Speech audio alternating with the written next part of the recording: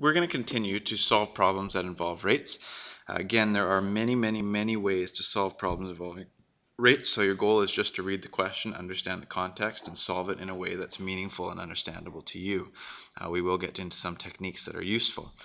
So problem A, or part A here, says Paula is asked to order snacks for an office meeting of 180 people.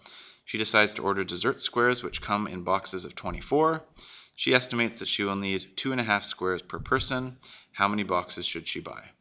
So this question, what I would first of all do, and this is again amongst many different ways of doing it, is find out how many squares in total that she needs. So if she has 180 people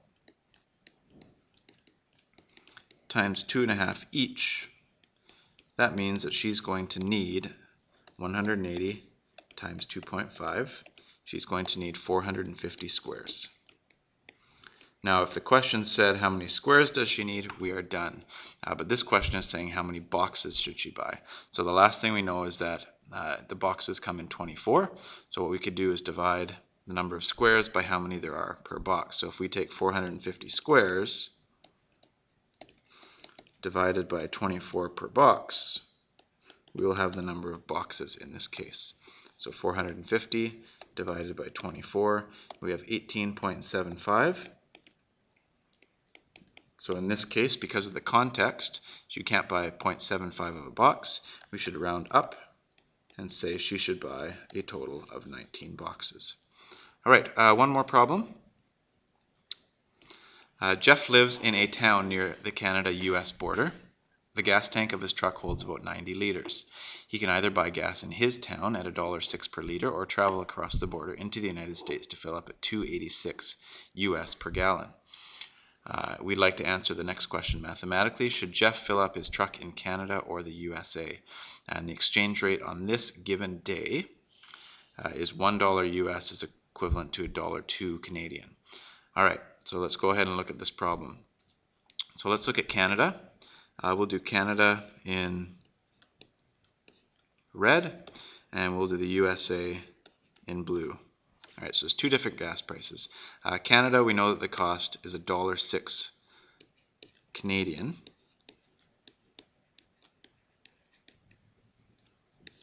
Per 1 liter. In the USA, what we know right now is that it costs $2.86 US in order to buy 1 gallon.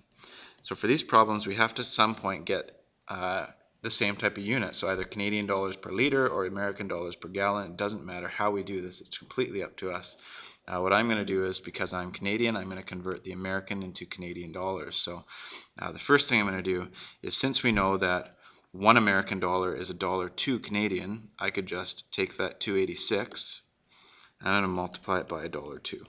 So I'm just converting the US money into Canadian money. So the $2.86 in Canadian dollars on this given day is $2.92. So it would cost us $2.92 Canadian in order to purchase a gallon of gas. All right. So the next thing I'm going to do is convert that gallon of gas into liters, and we know that a gallon of gas is 3.79 liters. Okay, so at this moment we know that it costs $2.92 Canadian in order to purchase 3.79 liters of gas. We're getting much closer. So at this point in time, we know in Canada it's $1.06 per liter. In America it's $2.92 for 3.79 liters. So the last thing I would do is to compare. I would use a unit rate. So if I divide by 3.79, the cost in the liters, I'll get the cost per liter. So 292 divided by 3.79 is roughly 77 cents. So at this point we have that the cost in America is 77 cents Canadian per 1 liter.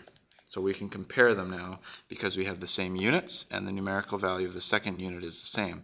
So would you, it says, should Jeff fill up his truck in Canada or the US? Well, it's $1.06 Canadian per liter in Canada, and that's 77 cents Canadian per liter in America.